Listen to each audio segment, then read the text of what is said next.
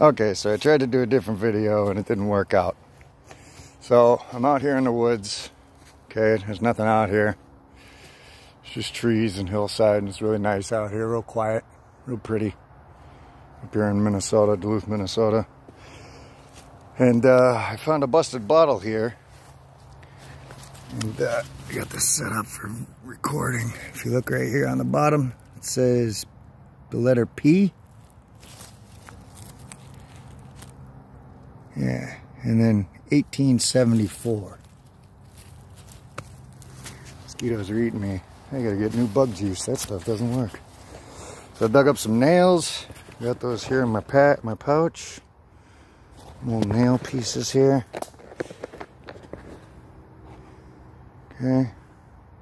This is way out in the woods out back of my house where there isn't supposed to have been any properties. And I just dug this up right here. Look at this. That is an old school pickaxe. And that's the real deal too. That's a real pick. Yeah, so that's pretty cool. It's still in one piece. It's obviously going to rust up because now it's going to get oxidized by the air. But there you go. I'm going to keep digging and then I'll come back and we'll see what else I find here. I'm thinking that this is a path that goes up there to that little meadow. I think there might have been a house up there, and if that's so, this is going to be very exciting.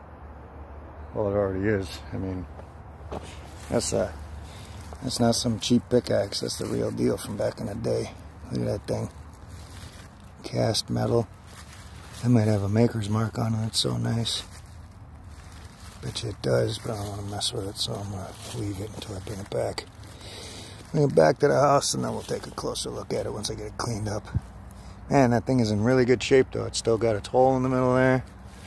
It's got a really nice blade.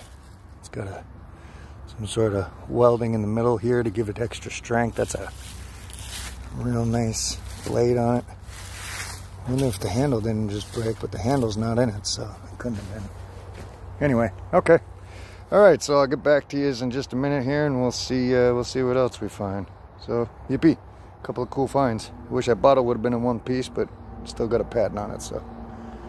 Alright, we'll talk to you in a few. I'm out.